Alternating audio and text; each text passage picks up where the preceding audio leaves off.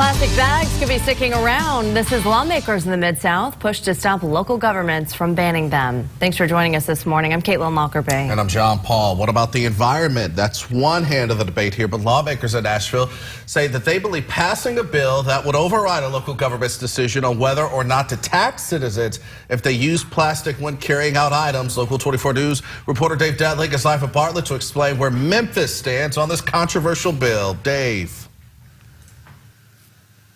Hey, good morning. Well, when you go to your local supermarket store, you have the option using the plastic bags they provide, bringing your own, or using the paper inside.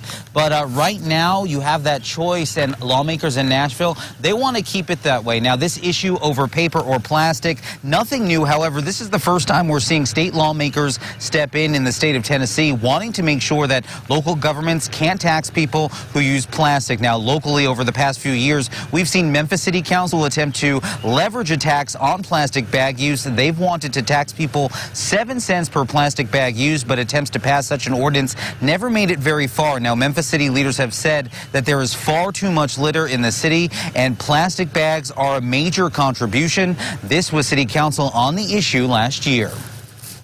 And as we all know, that we have driven down the interstate and around the city of Memphis and seen plastic bags in trees, plastic bags in waterways and drainage ditches, so on and so forth. As an avid fisherman and hunter, I love the environment and earth and want to make sure that it's well protected.